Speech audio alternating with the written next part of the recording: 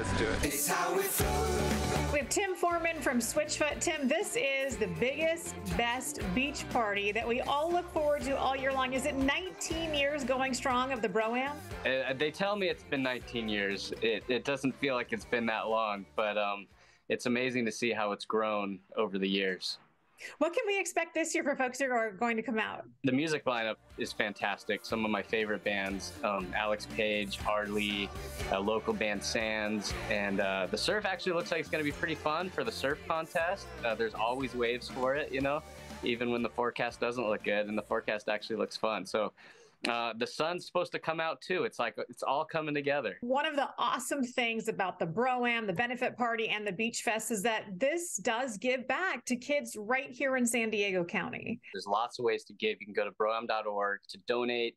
You can buy a ticket to the benefit party on Thursday, which is so much fun. A lot of our favorite food vendors, restaurants, beverages. It's a great time. And then, of course, on Saturday, you can come and cheer these kids on, and also there's plenty of ways to give right there on the beach. What is it like being back in front of your hometown crowd to play for? There's nothing like it. I mean, you know, those of us who live here in San Diego, we know how lucky we are.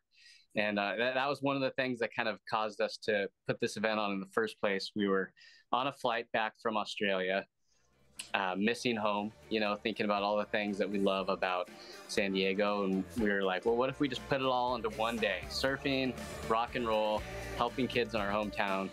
And that's what Bro-Am is.